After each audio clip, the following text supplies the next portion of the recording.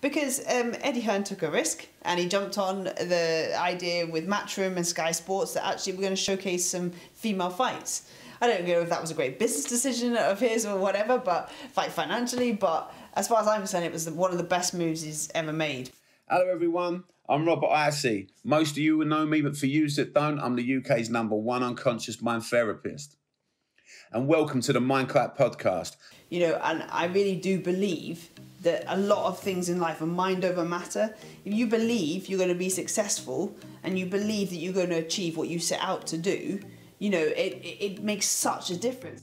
And I think that's probably why when I went professional in boxing and where I've got to now, I've managed to achieve so much, because I feel that I really owe the sport something for what it gave me when I really needed help. It's whether or not you can take that step through the door and deal with the situation or not. And either you're prepped for it or you're not. It's that vision, isn't it? It's that vision of even at your lowest, like when Fury went down, you could still see yourself getting up and winning.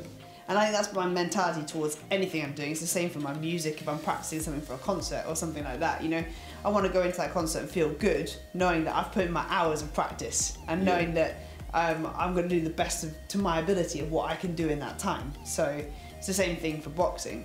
Your next steps, you want to get to a world title. I know that's you ain't gonna stop till you get there. I know that already. Yeah. You've come in ranked at #5 already, which is phenomenal.